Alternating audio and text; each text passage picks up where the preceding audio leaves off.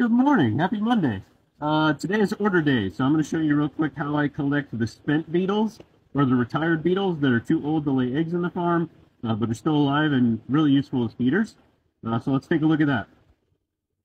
Here are all the beetles from last week that were removed from their laying trays and are all done laying eggs.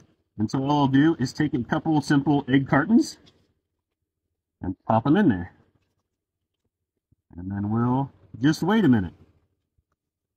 And you can see they're starting to come up here. And so if I flip these over, voila. Now what this is doing is it's letting the live ones latch on here, and it's leaving the dead ones that are in here in the tray. That way we're shipping live ones. And then it's been another 2 minutes or so. And then once they're nice and loaded, I'll take them into a bucket. Give them a gentle shake.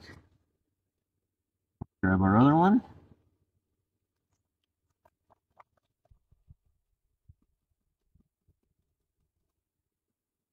And then we put it back in, we'll let it go again. And these are just really good feeders. You can see they're active, they're alive, and we'll get them packaged up and shipped out today. But it's a good way to use the insects that are here, because these guys are nutritious.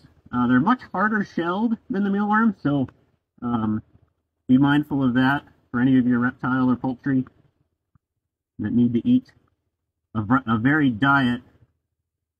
These guys are hard shelled. But we'll keep doing that till we get the quantity we need, and then out the door it goes. Let me know if you have any questions.